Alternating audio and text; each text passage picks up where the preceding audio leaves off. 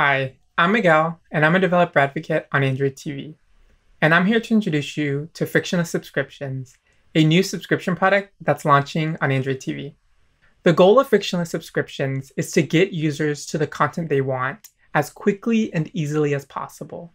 And in order to do this, we leverage several existing developer integrations. So first, with Google Play Billing, you can support subscriptions, handle out-of-app app purchases, and acknowledge purchases using the latest billing library. Additionally, real-time developer notifications allow you to be notified of new frictionless subscription purchases and let you handle server-side purchase acknowledgement. Next, the new Streamlined account linking flow enables account creation and linking, and it's built on top of existing OAuth account linking integrations. Finally, you'll need to use Google Sign-in's Silent Sign-in API to automatically sign the user in on Android TV. Let's take a look at how these integrations come together to make a frictionless experience.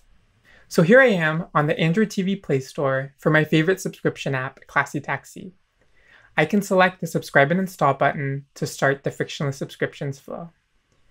So here in my purchase cart, I can review the subscription details and finalize my subscription purchase before the app is even installed.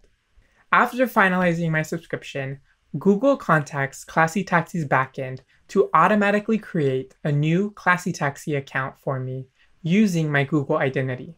This saves me from having to type in my username and password with my remote. Once my account is created, Classy Taxi app launches. Notice I'm automatically signed in with my new account, and I can see the newly purchased subscription has already been registered. Now that you have an idea of how this experience works, let's take a deeper dive at the different integrations.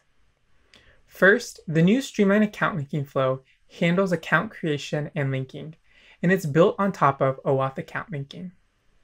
To start, Google sends Classy Taxi a check request along with the Google ID token. Classy Taxi checks if there's an existing matching ID token or email. In this case, I don't have an existing Classy Taxi account, so Classy Taxi returns account found false. Next, Google will send a create request along with the ID token. Classy Taxi will create an account using the user's email, name, and profile picture.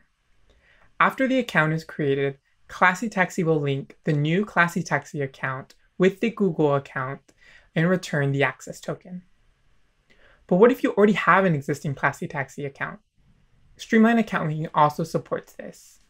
After Google sends a check request and Classy Taxi finds a matching Google ID or email, it will respond with account found true. Now, instead of sending a create request, Google will send a get request that will link the existing Classy Taxi account with their Google account and return the access token. After streamlining account linking is completed, Google will call the user info endpoint. Frictionless Subscriptions utilizes a new server-initiated approach to acknowledging purchases, utilizing this user info endpoint. After Streamlined account linking completes, Google calls the user info endpoint for the recently linked account. Classy Taxi returns two fields, sub and email, for the account.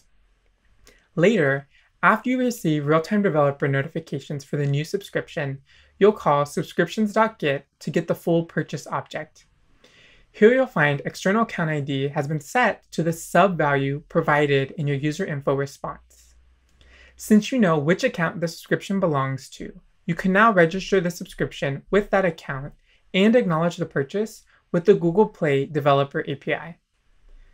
And as a fallback in case of linking errors or some race conditions, your Android TV app should also check for unacknowledged purchases using query purchases in your onResume method.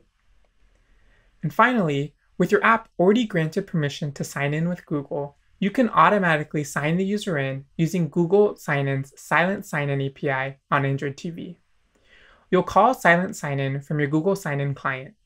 If successful, it'll return a Google Sign-in account, and you can use the Google ID token to sign the user in. And that's it. I hope you now have a better understanding of Frictionless Subscriptions and how it leverages all these different integrations. Thanks for watching.